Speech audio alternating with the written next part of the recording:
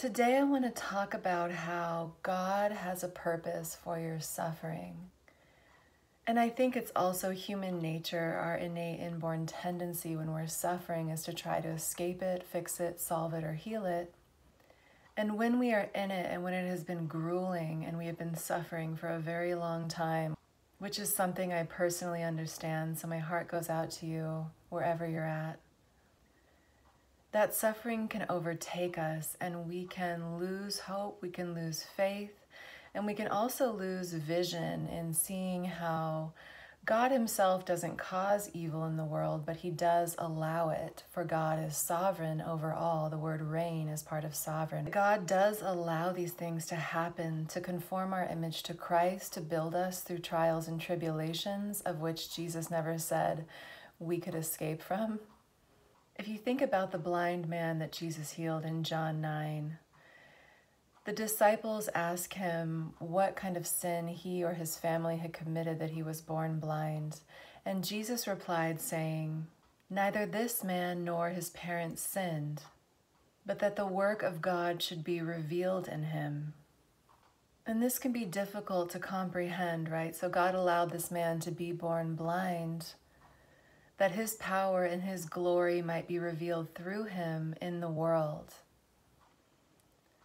And I believe that there is an opportunity in all of our suffering for God's glory as Christians to be revealed in us to the world. As someone who's been through a tremendous amount of suffering of many different kinds, mental, emotional, physical, spiritual, financial, all sorts of trials and tribulations, for a long time, it kind of felt like my entire life was just one giant trial. And it broke me down, but I can see now how God had a purpose even in that. And don't get me wrong, the waiting period can be absolutely challenging. And in it and through it, God is going to reveal all the things that are in our heart that are not of him or for him. So our suffering can become kind of like a mirror in a way that allows God to strip away all the parts of us that need to be removed. So there's less and less of us and more of him can come through. Like Romans 8:28 says, "For we know that God makes all things work together for the good of those who are called according to his plan." Keyword, his plan. I think a lot of us as Christians leave that part out, or we may not understand what his plan is. And we generally have a tendency as human beings who have not entirely overcome our flesh to substitute our plan for his plan. But his plan is so much greater than our own individual lives. And recently, when I had a health setback earlier this year, I was just in the depths of suffering and extreme physical pain, something I had developed a very high tolerance to over the years. But this one broke me down again, and I found myself just crying out to God. And then his peace came upon me, and I understood that my suffering was for the greater good. That God had a larger plan I couldn't see the details of or the ending of, besides the one in Revelation 21-22, which is his true plan, which is when heaven comes down to earth and they combine into one place, the new heaven and new earth, the new Jerusalem, and we rule and reign with him in peace forever. And so when we are working and called towards that plan, eventually God is going to make that suffering work for our good and for the collective good. He's going to turn it around. We may only have a small part in that plan or a very large part or something in between, but the larger the anointing, the larger the crushing is going to be, so that God can come through you and there aren't any more impediments. And it can be really hard to hear this when we're in a place of suffering.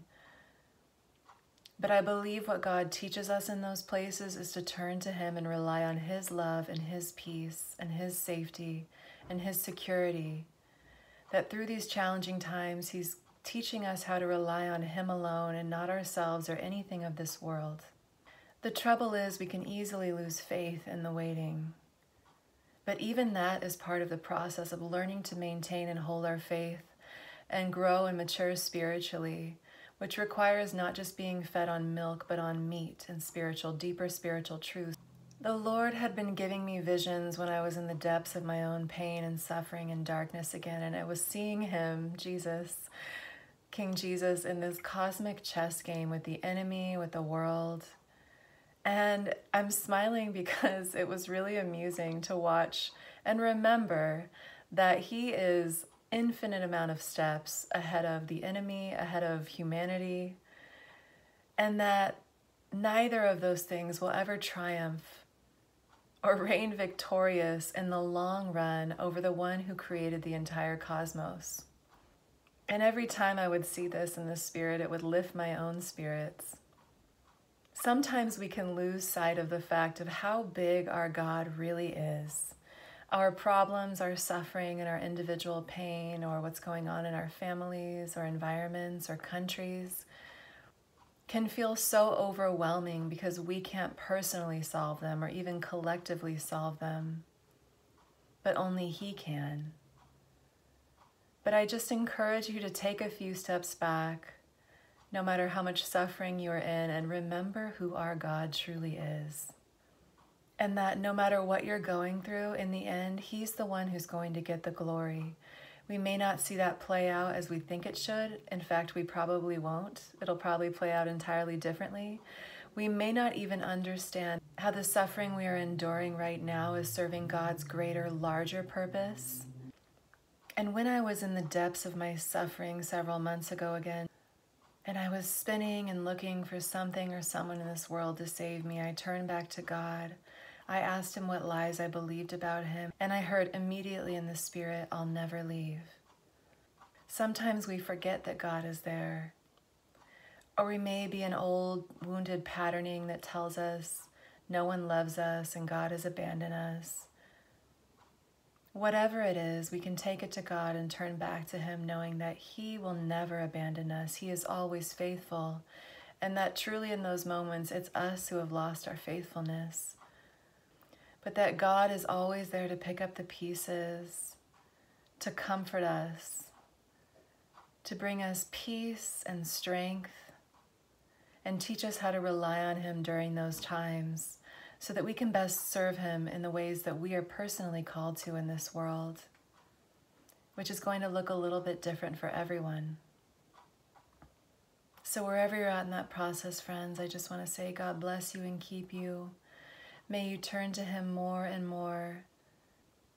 May you surrender and release all the parts of yourself that are fighting His Spirit so that He can grow and expand within you.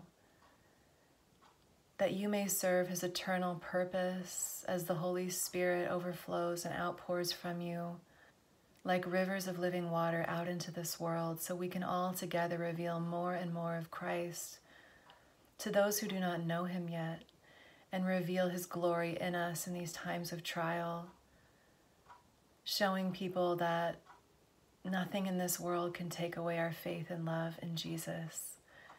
I pray many blessings over you, friends. In Jesus' name, amen.